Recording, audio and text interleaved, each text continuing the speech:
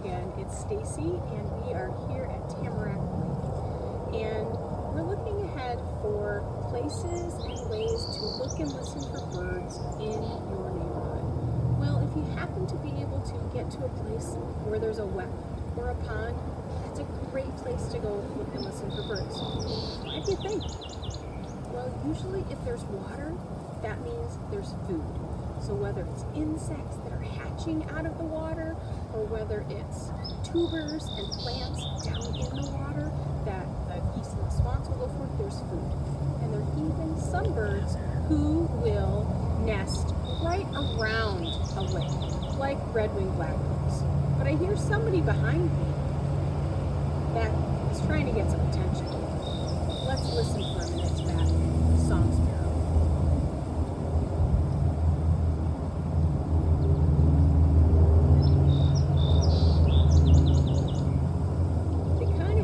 Buzzy call where it sounds like they're kind of like a car that they can't get started and then it gets going. That's him. We'll show you a picture, and they have kind of that dark central spot on their chest. But wetlands are a great place to stop and look and listen for birds. And in a little bit, we're going to go to the woodlands and see if we hear or see different birds. All right, well, we're at the Teal Pond Overlook. We just went walking through the woods, and we passed by a few trees and they had holes in them. Why do birds peck holes in trees? Well, there are a few reasons. Birds peck on things to mark their territory. They peck on things to get food. And they also peck holes in trees to nest in. So not only the woodpeckers, they're the primary ones who do the pecking, but also chickadees can do that too. Once, years ago, I watched a busy, hard-working chickadee go and take beakfuls, pecking into a tree to peck a hole, and every beakful, they would fly further away and drop that sawdust and those wood chips and go back and forth, so they didn't leave an obvious pile at the bottom of the hole. So behind me, you can see these nice poplars. You see that one? At the top, there is a hole that very well could be, or could have been, a nesting hole. Who might fit in it, do you think?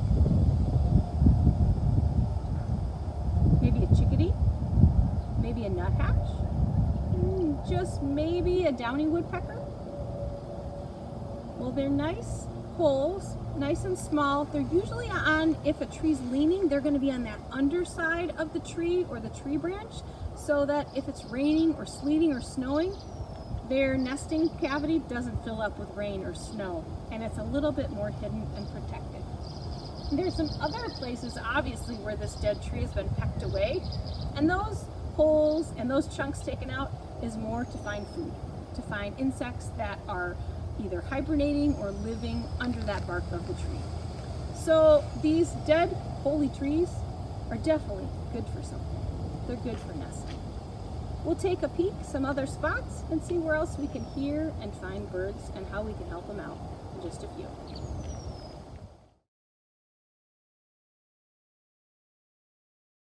Parks, and I have two very special guests with me today. I have Harlan and Sue, two of our awesome Bluebird Nesting Box Recovery Project volunteers.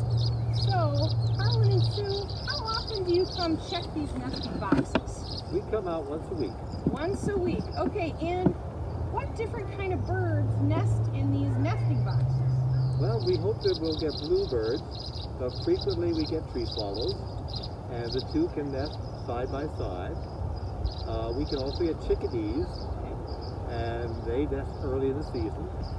And we can also get house wrens, but they're not very accommodating to other birds. So we try to discourage them because they will destroy other birds' nests. Okay. And I see that there are two nesting boxes close together. Why are there two? That's so that if one is taken by tree swallows, the tree swallows, being territorial, will drive off all the other tree swallows. It will leave this box here vacant, and we hope then that this one will be taken by bluebirds. Right. And why is it that we had to create artificial nesting boxes? Eastern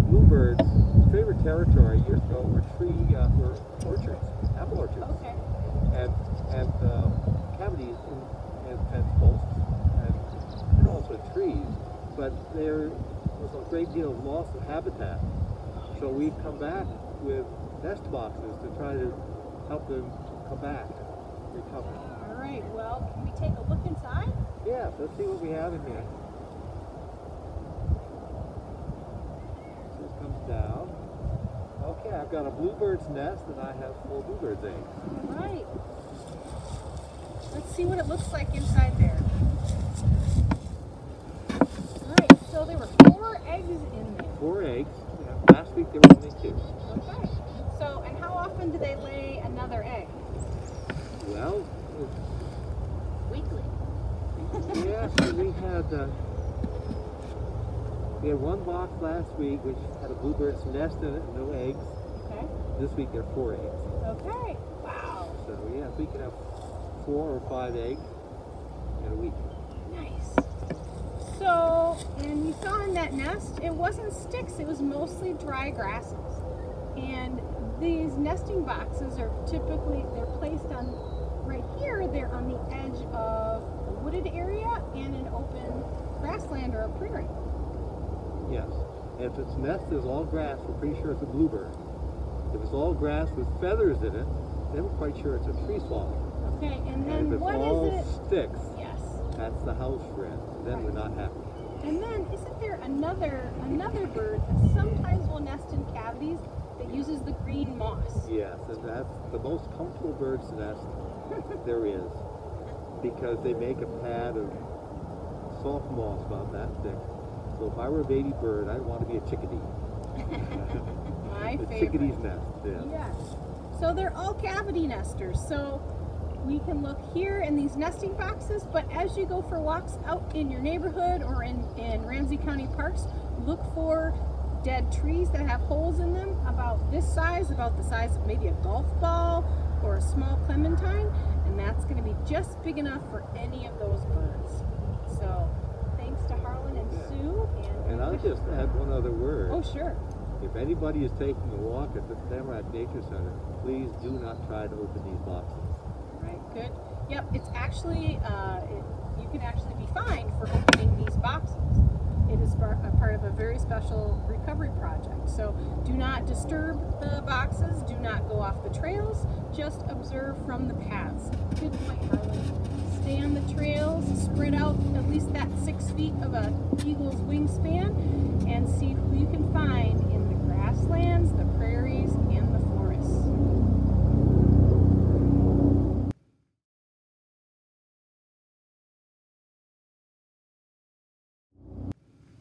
Well, as you can see from us walking in the woods, the prairie, and by the pond, you can see there are a lot more birds out. Whether they're migrating through, or they're already back, or they're nesting, there are more birds out. And a lot of those birds are nesting or getting ready to nest, and that means there's going to be babies and babies to feed. And that's going to take a lot of energy for the parents to be flying back and forth bringing food to them. Well, those birds are going to need some extra energy and food themselves. So what do we have today? Ideas of how you can help birds in your neighborhood. So maybe you don't have a tube feeder hanging from a tree or hanging from a feeder post, or maybe you don't have the feeder stuck on your window. You don't have to necessarily have one of those. You just need some bird seed and some other household items. So for example, you know those extra pieces of bread that gets really dry that's been in the bag? Those are great for making a little bird treat. Take that piece of bread, pop it in the toaster, and then poke a hole in it, and then get your favorite thing that's nice and sticky that has lots of fat and calories on it to spread on the bread or the toast, whether it's some coconut oil, some shortening, some peanut butter or nut butter, and then smush some seeds or peanuts on there. Poke a hole in the end of it, hang it with a string, hang it up, and see if the birds or the squirrels will eat it. Another thing you can do, if you can, in your next grocery trip or grocery pickup order, get some unflavored gelatin.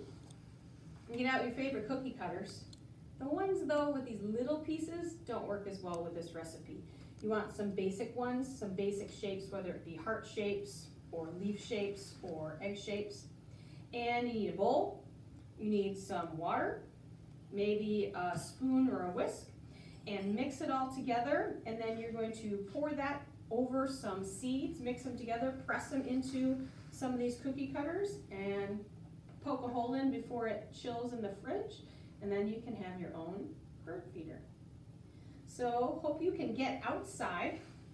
And also, don't forget, go try some of our other Ramsey County parks. We've got a ton. It's a great time of year to get out for some exercise at a distance, fresh air, look and listen for birds. And stay tuned, there may be some other fun activities to do that just pop up. All right, well, you can see that the birds are really busy this spring. And now it's your turn to get busy, making some bird feeders for your neighborhood. And if you're in the area, come out to Tamarack. We invite you to come to Tamarack, visit our front kiosk, and there's going to be a map. That map will send you to a spot where Shannon and I have set up a trail of painted bird rocks, because birds rock. So they're going to be small. They're going to be hidden along the path. We ask you to leave them there. Don't pick them up, but see how many you can find. They're painted to look like 8 different Minnesota birds. And at the end of the trail, after you've completed the whole path, at the end there's going to be a nice big pile of river rocks that you can take one home, decorate however you want. Put it in your garden, put it in your community garden.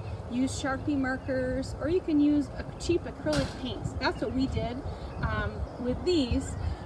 Or you can use Sharpies or even crayons. You decide. But go ahead and do something fun with those rocks and get out and enjoy listening for the spring birds. See who's nesting. Maybe some good nesting places. Take care. Until next time.